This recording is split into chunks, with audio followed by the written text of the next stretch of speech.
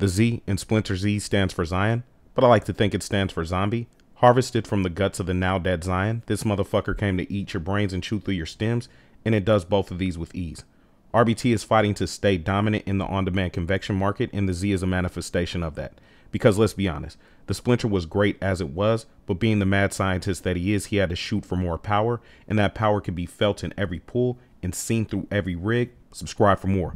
Nestled in a coffin corpse of wood bits and pulp, or a cardboard box if you're a normie, you'll find the Z in its current packaged form. This may change over time, as rumors say there are exciting things around the corner, but inside of a hemp pouch you get the Z in true RBT form. There are no exterior screws with the exception of the 510 connection, the same place at the bottom that the logo's etched in. You also get a few extra screens and a stem and a skewer.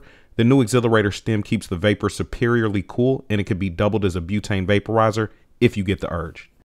The Z has twice the heater surface as the standard, and you can tell. The vapor seems to have much more potential with the Z. On a standard mod, you'll want to fire the Z on 50 watts max as RBT's instructions state. With the temp controlled mod, you get more satisfying results, but it does take a bit of fine tuning to find the perfect heat level for yourself. And if you're just like, fuck the instructions, you can download FJ's Turbo firmware and it will work with the Splinter. I know the Z is a zombie, but if you run it on cruise mode for over 30 seconds, your warranty will be dead. Just a warning. The Splinter needs about as much cleaning as a teenage boy thinks they need to be cleaned. And I know from personal experience, it ain't all that often. After every session, you'll want to blow out any crumbs that may be accumulating on the top of the screen. And as with all stem-based vaporizers, the stem is the main area of concern when it comes to cleaning. These days, I find that hot water followed by ISO is my new preferred method. There are no residual odors, and if you find your stems get locked often, this would be the time to give it a preventative layer of beeswax.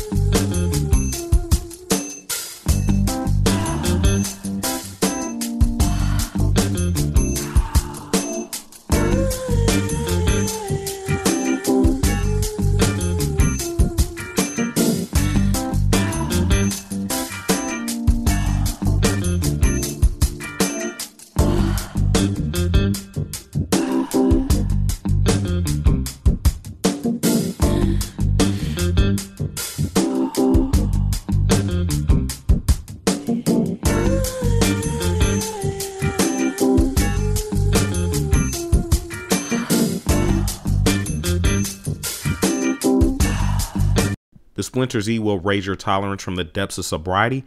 Grab one today if you're into the whole 510 threaded movement, or maybe you just like the Milena and wish you had the ability to raise or lower the heat level. This one is for you.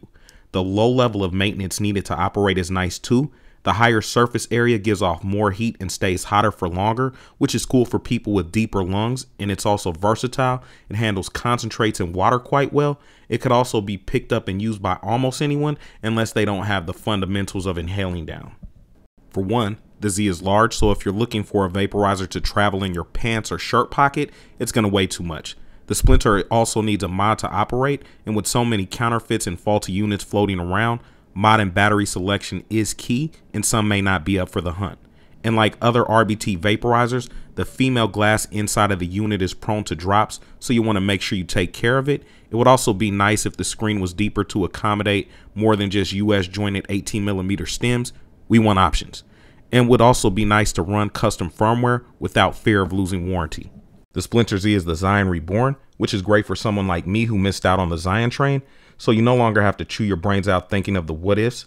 The Z can also give you fleshy hits that remind you of combustion. Follow RBT on Instagram and check the description for the best place to buy, and make sure you hit that sub button too. Thanks for watching.